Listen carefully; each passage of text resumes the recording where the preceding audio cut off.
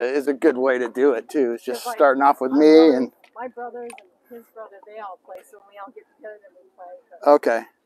And here Dave's doing like beginner clinics. So that's kind of fun. Your other brother Dave? Yeah, the other brother Dave. He was the president for a while. Dave and Dave, Dave? Yeah, yeah. He was the president for a while, and then he just recently retired from that. He was like 4 or 5 years. Wow. Okay, so what we'll do, we'll put me in the sun for now. I always start off just dinking. Okay? So I want you guys on the line. So here's where I can just tell within 5 shots how you are. So we're just going to dink back and forth. You bring it to me, I bring it to you. There we go. Oops, sorry. Yep. No winners yet. I don't have my partner over there yet. Hey, it goes both ways. Should have seen that coming, huh? Right.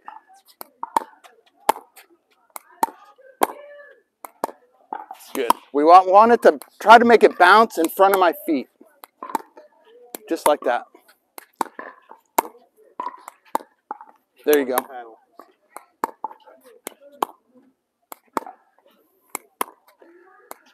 So this is probably the most important part of the game, is this dinking. It sets up all the shots. As you get better and better, it sets up the strategy. Because there's a lot of strategy in this game, but if you don't have the basics, it really doesn't matter, you know, the strategy. Yeah, that's why I like this. Do you guys play golf at all? Ever play golf? Yeah, so this is the putting and chipping, you know. It takes a lot of practice to get good at it. But that's how you score, right? So we use the dinking to set up the attacks. There you go. Oh, he did? Actually, him and his daughter got one too. Man, that's pretty awesome. We play with them. I feel like, you know how it is. You don't play much. They play all the time. They're in tournaments and stuff. You know, like, gee, they go easy on us. Until they get behind, then they get really serious. Yeah, and then right, because nobody wants to lose. Figure out how bad I really am. What's bad is when you stop getting invited because you're not playing enough and they're too good for you. That's usually what happens. But taking lessons in the beginning's smart. That's what when I used to teach, because I was a golf pro too, but. It's like, I want to play, but it's like, I'm not brave enough to come here and play people. Yeah, and people can be, it's very cliquey. Yeah. So if you don't play a certain level, then, you know, they kind of roll their eyes at you. Move it on, right? Right. Because if they have to wait 20, 30 minutes to play and then they get hooked up with the beginner, they don't like it. But that's why they did split it up. So now you know you can come play with the beginners and you don't have to feel bad about it. Not that you should feel bad anyway, but that's just the way it is. Yeah. Yeah, people want the competition. Yep. Okay, I'm going to move to this side. So we always want to be right on that line for the most part. It's okay to move back, but then I want you back on there.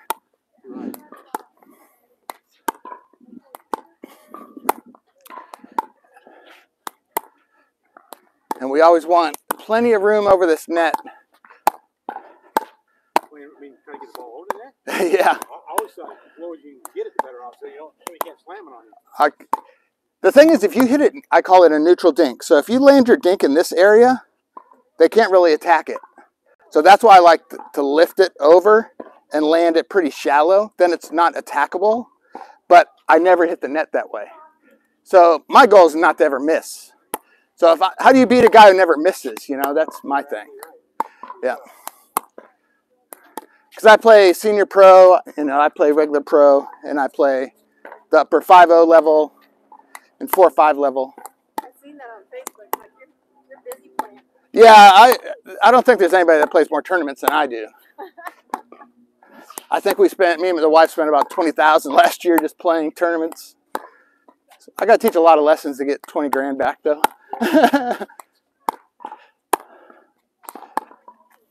She might come out, but she's a doctor of physical therapy, and they have what's called survey, which is the government checking up on you this week.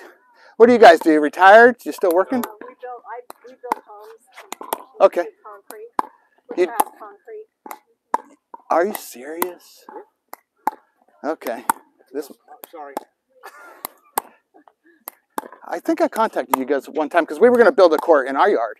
We have a big, like, half-acre. Oh, yeah. But concrete got so expensive. Probably said too busy. Yeah, I think that's what happened, yeah. We don't have enough employees to do I anything. was taking on these called backyard work pretty much for a couple of years. Yeah, it was, we were too small of a project, you know. I'm just too busy. I don't want to make anybody mad, so I just have to say I'm sorry. I Yeah. can't do it. Yeah, that's all you can do. A lot of our projects can find more employees. That would be great. Yeah, nobody wants to work anymore, huh? No, it's crazy. Well, you guys are super busy then. Well, that's fun. But I'll set my work time with some play time, you know? There you go. Not getting any younger, that's the thing. Okay, so now we're going to move back to mid-court. So we call this a reset. So it's just a bigger, so that's a dink, right? So this is just a bigger dink.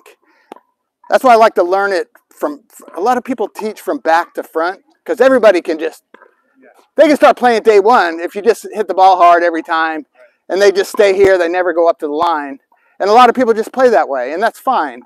But if people want to get better, like you said, I want to get better at the game, we got to learn from this small area back, yes.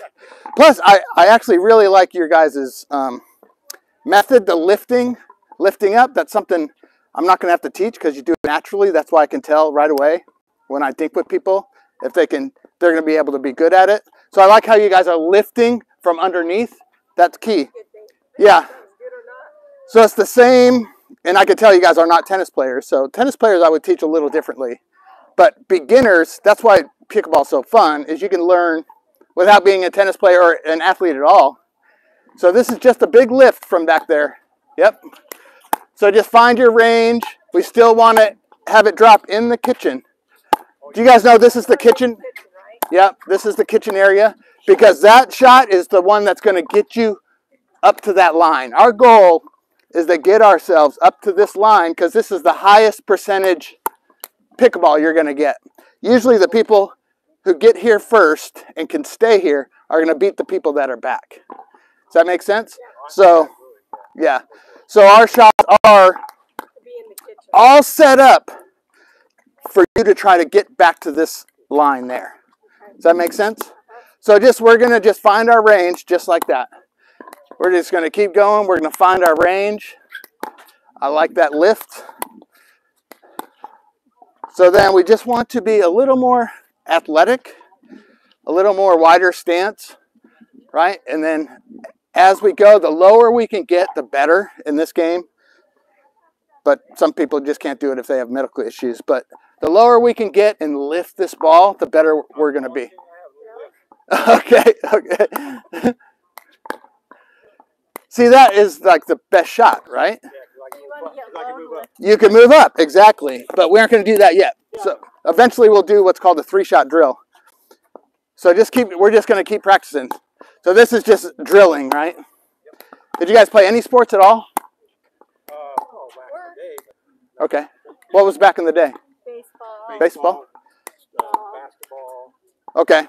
I think baseball is one of the best sports for this game. Just because baseball can tell spin and how it's going to bounce and roll.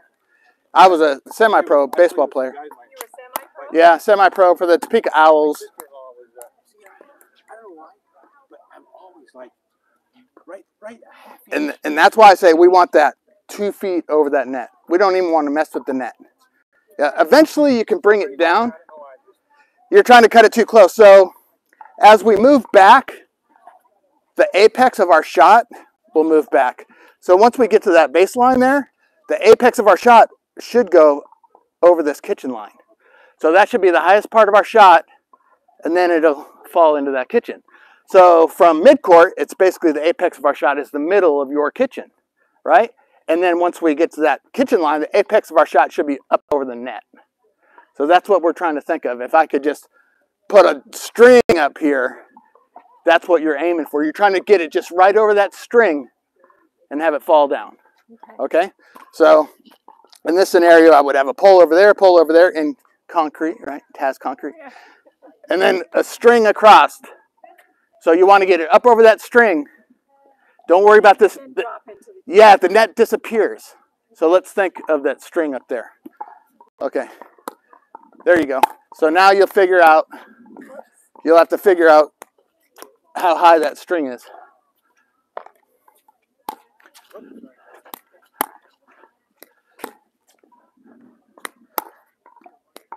The lower the better. This is the higher the better, huh? People think that, but you'll be able to. I like to start it high and then work it low, and then start it low, then work it high. You can see it better in your mind eventually. See, that is the perfect unattackable reset shot right there. Yep. Right, so that would be too high and that could get attacked. Yeah, so now you're figuring out your string level, right? I can't really tell you how it is because everybody hits it a little different. That's perfect right there. Okay, so it's too high, right, Jody? And then eventually you would get to that on a good attack, right? Yeah, that's perfect. Okay, watch it hit the center of that paddle. Watch that ball hit your paddle. There you go. There you go, Bret. That's perfect. Okay. That's why I got a bag of balls. I got a bucket of balls. That's how I got good, is I just kept hitting that bucket. I would hit 1,000 balls a day. That bucket has about 250 in it. So once I get through 4 buckets, I know I'm done practicing that day. But that's how I became pro in 3 sports, you know, so because I'm crazy obsessive. It's how you get good. My brother loves it right at feet. There we go. Okay, we'll figure it out as we go. Just keep going. That is pretty good.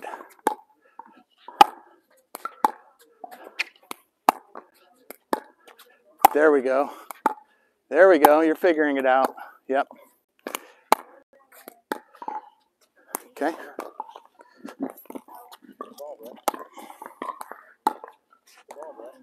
Go ahead, grab that one, Jody. Yeah, we don't want to mess with that net. So we got to hit the center of this paddle or close to it. There you go. Then it just becomes a more consistent shot. That's nice. That's perfect. There you go.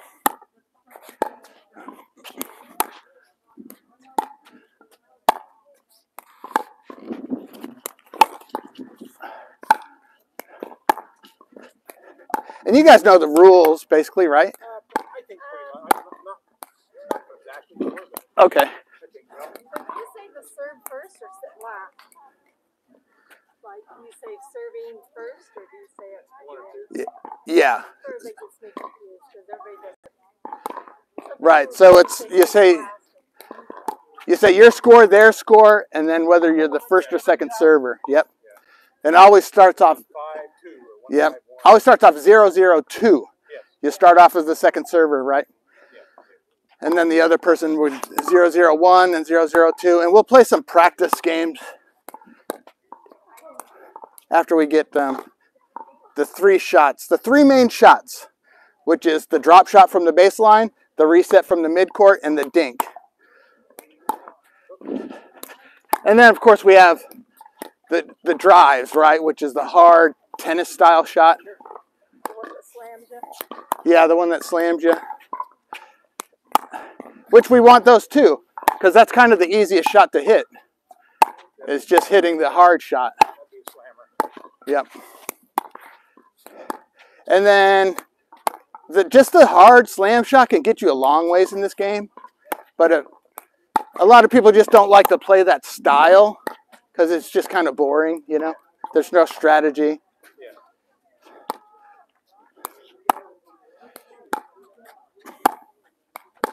Okay, so we're going to move back to the baseline, all the way back.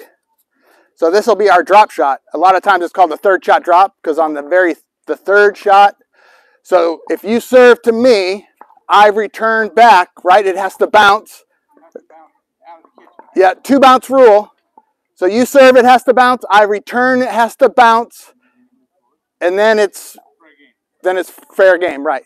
So we would call that the third shot. You would serve, that's shot 1. I return, that shot 2. Your third shot, if you can, you want to get to that line in 1 shot. So if you hit a nice drop shot, you could make it all the way to that line before it ever gets hit. If you hit a drive, then you got to sit back and wait, right? So we're just going to practice our drop shot right now. So basically just anywhere, try to hit it over on this side in this kitchen. I'll move over there eventually. And just remember your string. That was perfect. That was perfect. Yep. And go back. Okay.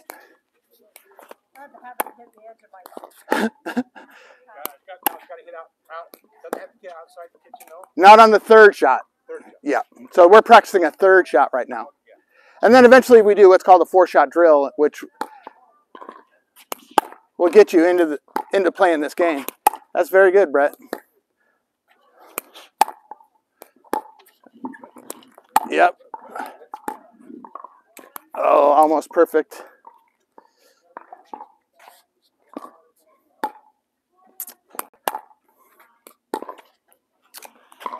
So this is just consistency, and the more you play and do what I call just doing reps, right? The better you're going to get at it.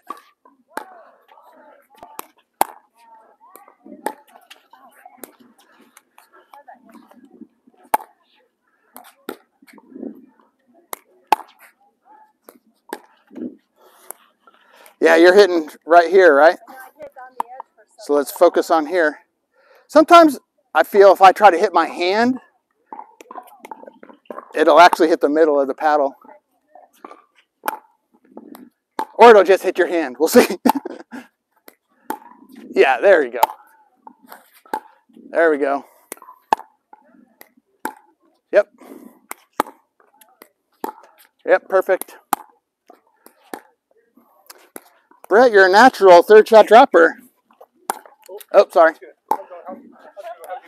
Yep, let's grab some balls and we'll get a drink.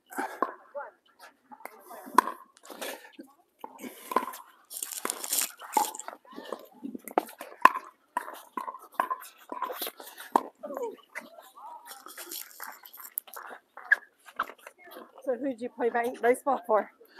The Topeka Owls. Well, I played for Glendale Community College in Arizona, Tabor College in Western Kansas, and then Washburn University in Topeka, Kansas. And then I played semi-pro for the Topeka Owls. It was like a farm league of the Seattle Mariners.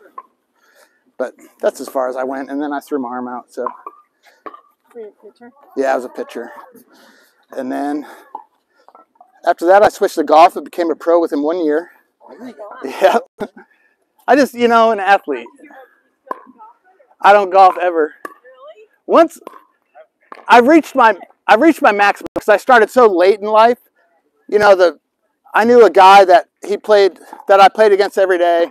He played on tour every once in a while, and there's no way I could beat that guy. So I'm like, and he's not on full-time tour, so I just stopped because I was practicing 10 hours a day. I can't really go more than that. So I got as good as I could get, and then that was it. I knew, good job. I knew I couldn't get any better. So then it just became beer golf, and then that wasn't healthy. So Then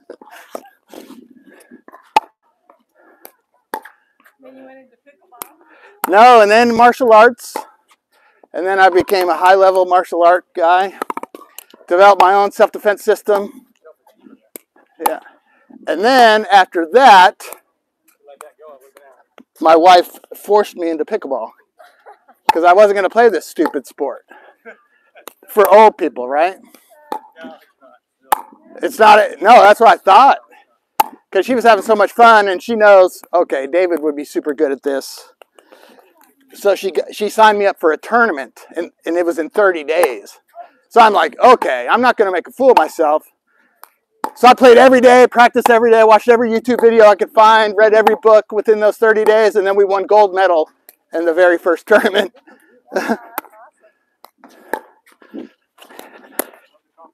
Yeah, and then I was like just a friend of mine who was one of the highest levels here in town. That was good. Signed me, wanted me to play in nationals with them, which is the major, you know. So I'm like, and I had about 5 months until that tournament. So I was out here every day, hitting balls with my machine and my green bucket and the Scorpions and the Roadrunners. And I won nationals twice in that same tournament, which people, you know, that's a rare event. So then I just kept going, and now I play pro and teach. So is this your job now? I do this, and I trade equities on the computer for a house account. Like your drop, though. We're getting there. Okay, so now let's go ahead and grab a drink. Do you guys bring water? Yeah, I'm good. Okay. Oh, you're used to it, yeah. How long have you guys lived in Havasu? Really? So you knew my dad then, probably, Chief John Alexander. I just kind of knew. Okay. Yeah, I never. Usually all the old school people know. They knew who my dad was. Yeah. Yeah, he was the chief of police here for 15 years. Yeah. Okay, so we're going to do what's called the first 4 shots. So you're going to serve. So this is 1, right? This is 1. The return is 2. It has to bounce, bounce. The third shot, you want to try to go the kitchen or you hit the drive. And then I hit the 4th shot, and then we're going to stop and do it over again. So serve-wise, it has to come from, the contact point has to be under your waist. And it can't be with the paddle upright. The top of your paddle has to be below your wrist. And the contact point under your waist. Yeah, you're just a little high.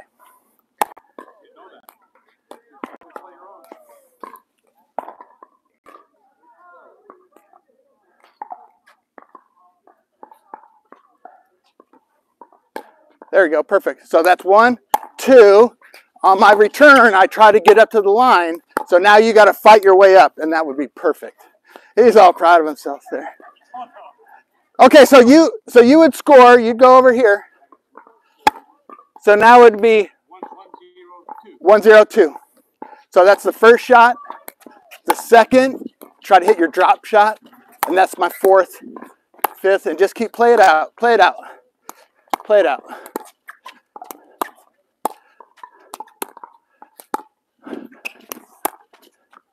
Nice. There we go. We're playing like pros now.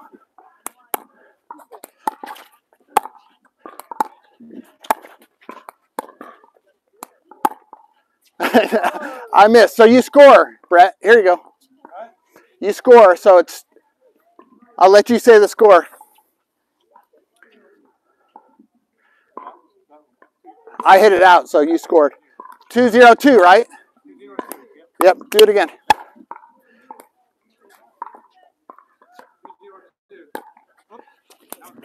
Okay, so you would miss. So if you were the first starter of the game, which on these courts, this side's always first starter. So now it goes to me. 0, 2, 1.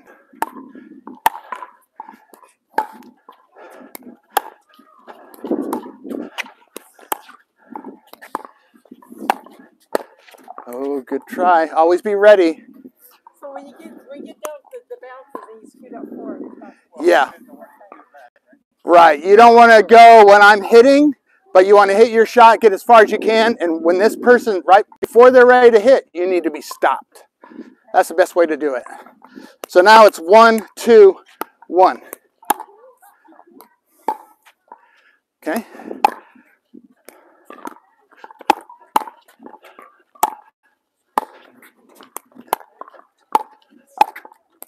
So try to stay up there. Try not to go back too far, because then this person has access to your feet. Yeah. Because if you hit a good enough shot, you want to stay on that line, and that's why you always want to think about bouncing it in front of my feet. No matter where I am on this court, if you bounce it in front of this person, you're pretty much safe almost all the time. So on this return, you should be getting to that line in one shot. Does that make sense?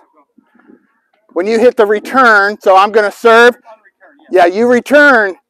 You should be able to get up to that line or close to it on your shot. That puts me on defense. Okay, so 2, 2, 1.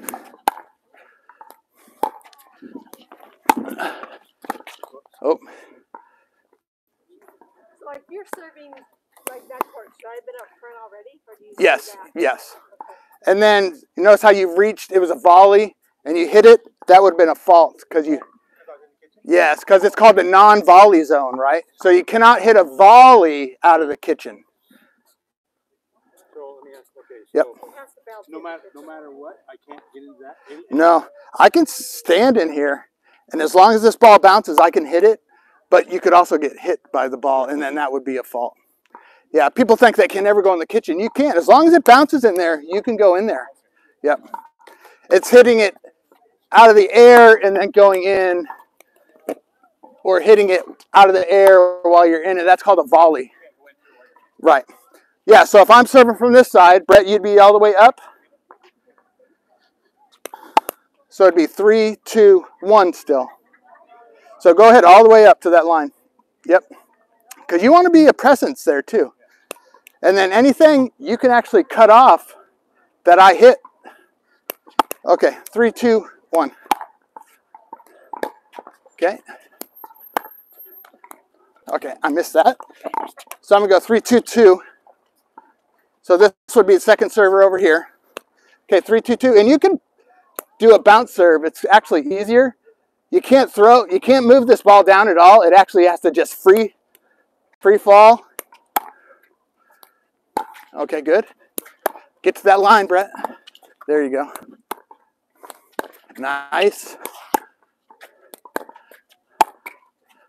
So try to bounce it in front of there you go. Perfect. So that's a super safe shot, right? I can't do much with it. I mean, I could do an attack, but it's probably going out the back. Okay, so we're going. It's 4, 2, 2. So Brett, you're up. All the way.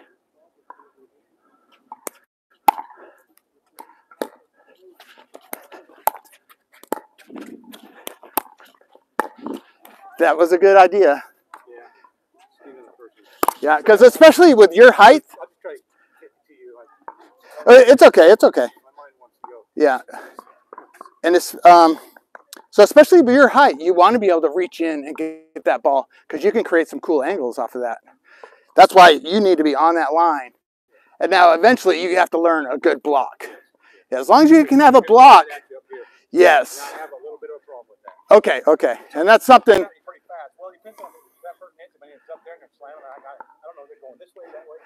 The overhead slam, you're kind of screwed no matter what. It's these shots here. That, yeah. Those are the ones you need to be able to block. The overheads, you're just in trouble no matter what. That's why we always want to try to bounce it in front of their feet. Okay, I think we're...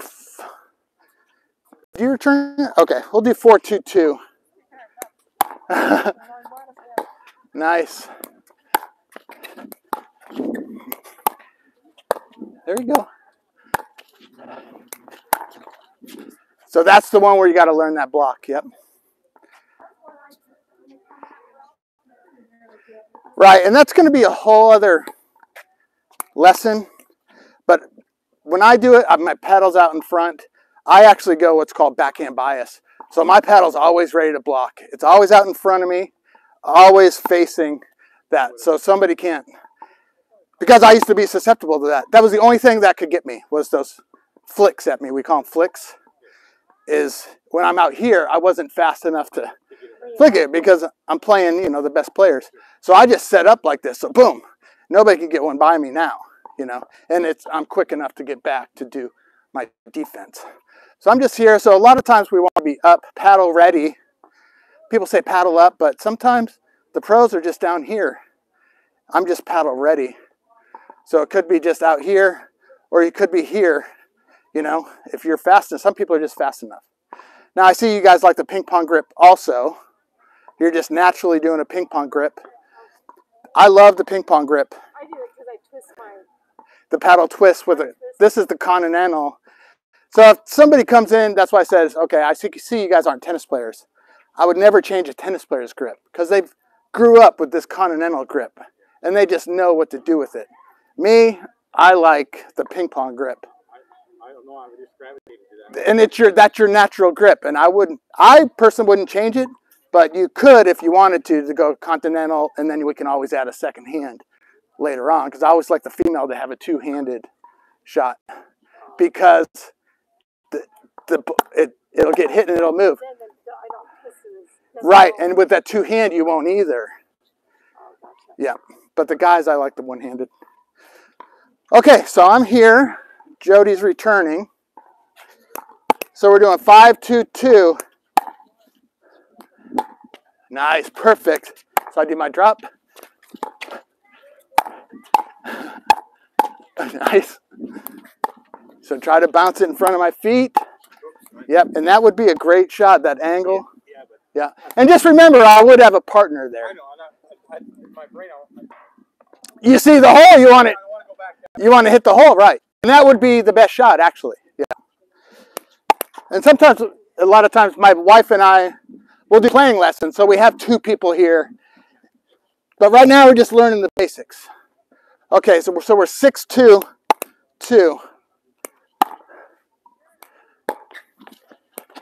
So I hit it back to him because he's the one coming up. You're already there. So I don't want to mess with the... Yeah, right. I don't want to mess with the person there. I'm going to hit it that person coming up. That's strategy. Okay, 7-2-2. Short. It's just, the bounce really helps people with... I'm not putting much on it, yeah. Yeah. Yeah.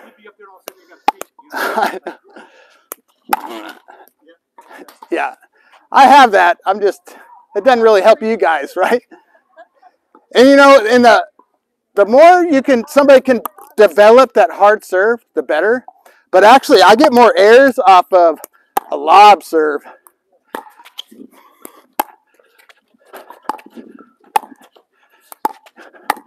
Okay, try to bounce it. Try to bounce it in front of my feet. Keep going. Nice. Yep. Get back on that line. So you're in the kitchen right there, right? Hit a volley. So that'd be against the rules. That's what we call you the chef, because you're always in the kitchen. 8-2-2. Yep, I aim for that hole right there. I got it. 8-2-2.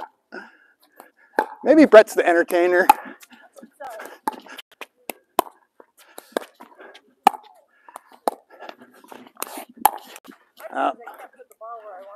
Not yet. Not yet, but that's coming. Right now it's just learning the basics of the game. So 2-8, so when he's serving, you got to be back with the server. Because of the bounce, right, the bounce rule.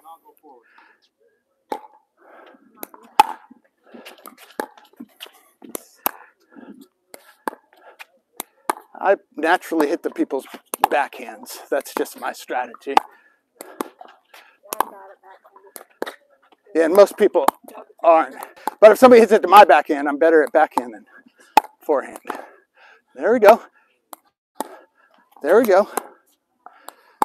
There we go. Okay. So So my little mantra is, the ball's coming at you and it's coming hard, so be ready. So no matter what, when you hit that ball's coming at you, got to think that ball's coming at me and it's coming at me fast. So I got to be ready. Okay, so Jodi's serve. Watch out for that ball behind you. Go ahead and throw it in the bucket or move it away. Okay, so say the score. 2-8-2, right. So that would be illegal, right? Because it has to go past the kitchen. On the serve. Yep, the return can be in the kitchen. Anything else can be in, but the serve. And the deeper you get it, the better the serve. Yep. You can, or you can bounce it. Whatever's easiest for you. And that happens a lot because it's weird. For some reason, the bounce serve just works better. And that's something they just came out with this last year. Yeah, and it helps a lot of people. The bounce serve. Sometimes, yeah. I'm actually working on wicked bounce serves. There you go. So watch what my paddle's doing. Oh, shoot. That was nice. You scored. All right. I got to be harder.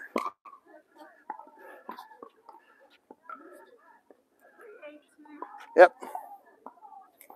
So you can't push it down. It just has to be pure gravity. You can't move at all. You can't throw it up. It has to be here and dropped. And the bouncer can drop in the court or outside the court. It doesn't matter. So that you still moved it. They would call you on that, a ref would. Because you slightly moved your hand up. It's got to be like dead there. Yeah. Yep. Perfect. Ooh. So Bret, I saw you cheating up. So she's serving, I saw you moving up, so that's where somebody would go at you to try to catch you, yeah. Okay, so 8-3. Okay, a hard one. Okay. And that's something we'll work on at another lesson, but. Okay, so 9-3-1.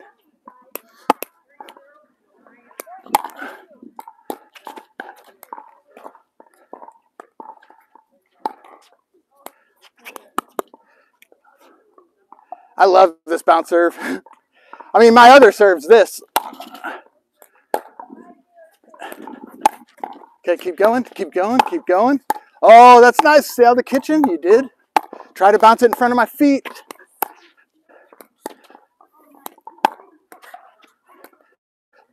So kind of a pause, and you probably in your head it registered, okay, he's doing something. So if you were ready, yeah, you would have blocked it. You're kind of down here, ready for a dink, and then I go hard, and then that is hard to turn around. Okay, was that, okay, now it's 10. Did we just do 10? Even would be here. I think that was game on this side. Okay, we're going to get a drink. 11, no, you guys had 3. Yeah, 11 is there's, so 11's typical. But in tournaments, you can go, there's sometimes a game to 15, sometimes a game to 21. 11, yeah. 11, what's the other people? What do you have? Under 11. So whoever gets to 11 first wins. It's not, we can play until 21. 21. Unless you're 11-0, and then it's... Normal game is 11. Game to 11, yep. There you go. Okay. Sometimes in tournaments, if there's not enough players or a certain round robin event, you'll play to 21 or you play to 15. If you're in the loser bracket, you'll play one game to 15 in tournaments. But typically 11. 11's the game. 11, yeah. Now, the only difference would be you have to win by 2. So if somebody has, you both have 10, somebody scores 11, they got to get to 12. Yeah. Okay. So let's see how much time we got. Do you guys have a clock? I just have a timer. 20 minutes. Awesome. Okay, so let's play again. So we're going to go me and Jodi against you. Awesome. Yep, you're on the other side. Kick your butt now. Yep.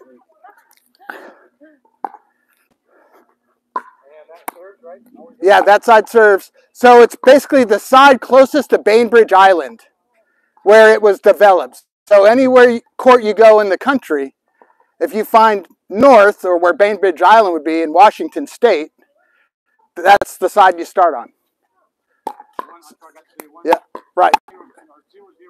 002, correct.